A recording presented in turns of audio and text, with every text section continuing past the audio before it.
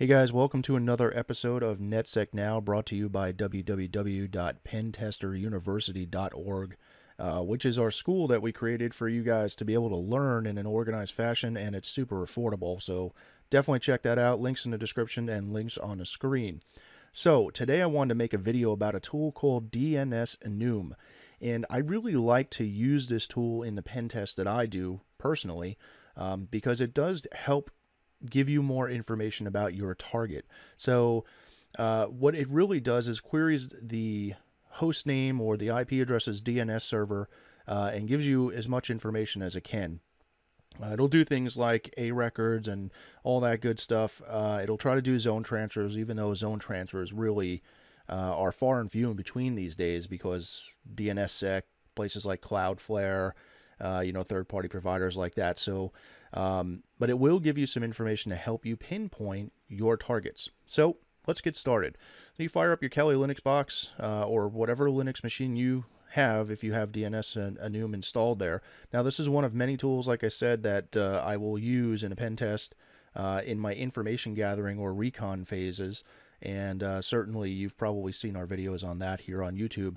And if you're part of our school at pentesteruniversity.org, you'll probably have already seen that in some of the videos as well.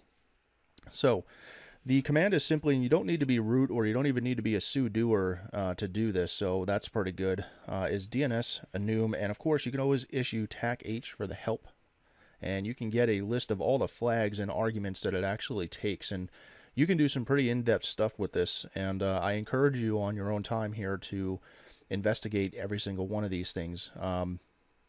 Really, so you can do thread counts, you could specify DNS server, and then that's going to use this DNS server for A queries, NS, and MX queries as well.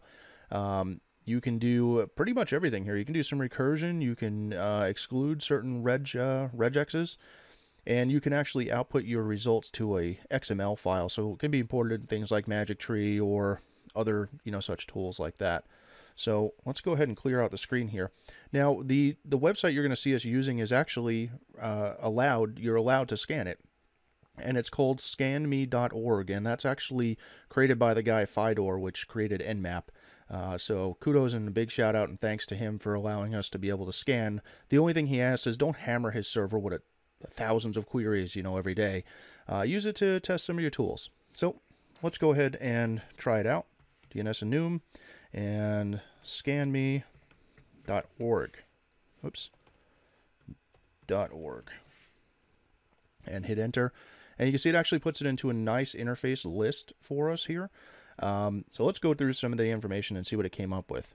Now, mind you, if you were to enter in some of those flags that we looked at in the help section, you probably get better results, or more in-depth results. But just a basic overview of the tool here.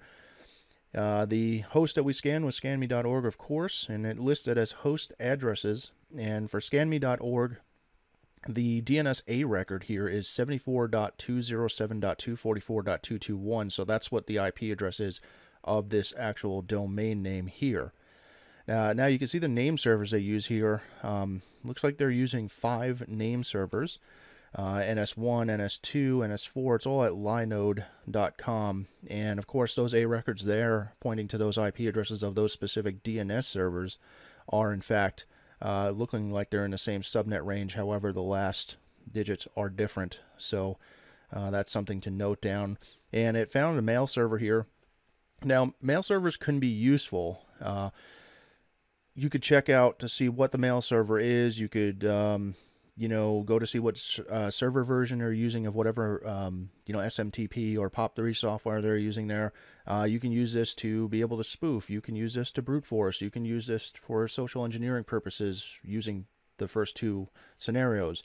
So there's a wealth of information in that itself. It may not look much to you guys, but I will tell you that it has helped me sometimes. Especially if you're trying to find hidden IP addresses on a company's, say for instance, you're doing an internal pen test, or you somehow got into the network and they have their own name servers there. Well, of course, you're going to want to find out everything that belongs in that name server. So any kind of hidden IP addresses or services maybe that are hiding on different servers somewhere, Definitely a good tool. So, of course, like I said, I tried to do a zone transfer here and get the Bind version. Bind is the software that runs most DNS servers, especially the ones out in the world these days. And of course, it can't do any zone transfers. It was refused because I'm sure he's using DNSSEC or Cloudflare or something to that effect. Zone transfers are very, very bad, right? So it used to be where that was like nobody really knew about it until we found out that zone transfers were quite possible by public users. Now you have to have keys and all sorts of stuff, but authoritative and stuff like that. But it was dangerous because it gave out just a crazy wealth of information. So, of course, nowadays, as time progresses, things get patched and fixed. So that's definitely good. You can specify brute force files to brute force subdomains. There's a crazy amount of stuff you can do with dnsenum, but that's pretty much it. That's the simplistic version of it. Again, I encourage you in your own time here to go through some of these flags and check them out and do some testing against scanme.org.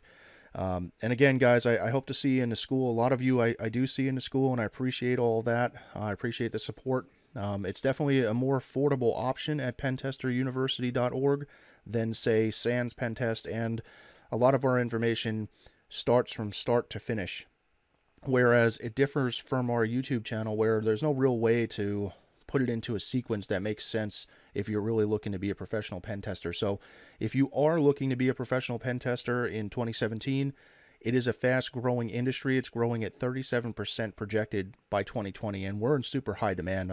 I'm sure you guys saw what happened in 2016. Everybody was hacked. Everybody was phished. Everybody just went down. So this year, it's in huge, huge, huge demand. So if you want to get on the train and make some good money while you're having fun and doing what you like, head on over to pentesteruniversity.org and check it out. And again, guys, I'm going to do some more tool review videos here to keep the YouTube channel going, and I will either see you in school or I will see you here next time. Thanks for watching.